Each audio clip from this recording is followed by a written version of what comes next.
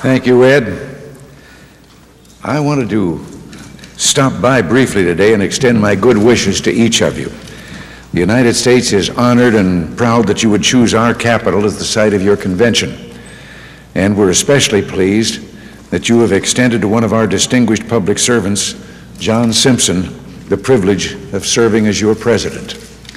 John, who is a good friend, will tell you, if he hasn't already, about the priority that our administration has placed on the war against the crime syndicates that in recent years have grown in power and sophistication. Here in the United States, for example, prosecutions of traditional organized crime families, as well as some of the newer groups of drug traders, have gone up dramatically. And for the first time, we feel we're making significant headway. In addition to dramatically increasing the number of prosecutors and federal agents working in these areas, we have taken many other steps. One of them is our Presidential Commission on Organized Crime, which is currently working with your member nations to bring to light problems like money laundering, especially its international dimensions. And that word international is, of course, the point.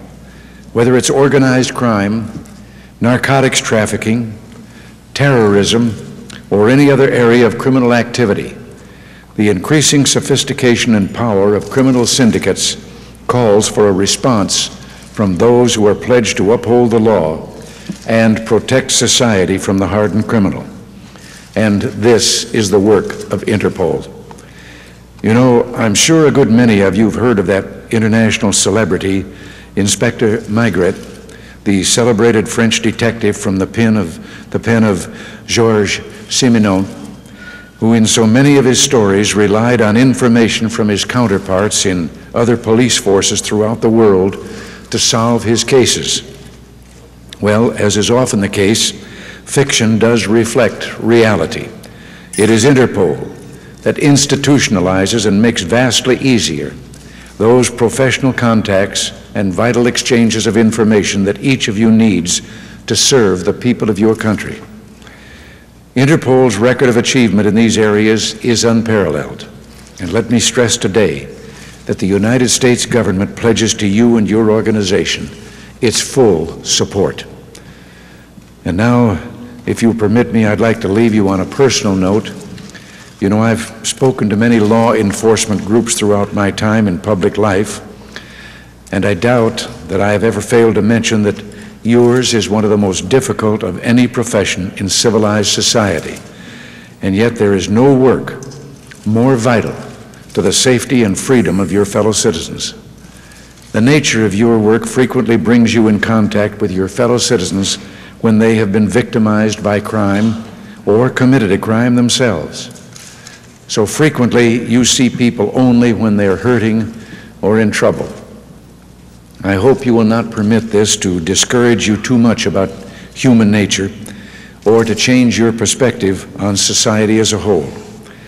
I hope you will remember that not only are most people upstanding and law-abiding citizens, but they are also on your side in the fight against lawlessness and are very grateful to you for the work you do.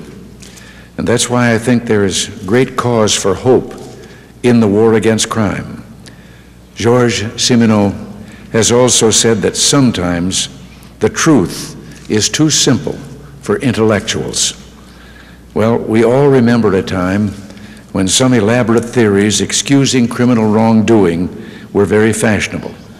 A time when there was a great loss of will in apprehending and bringing to justice professional wrongdoers. And now all of this is changing.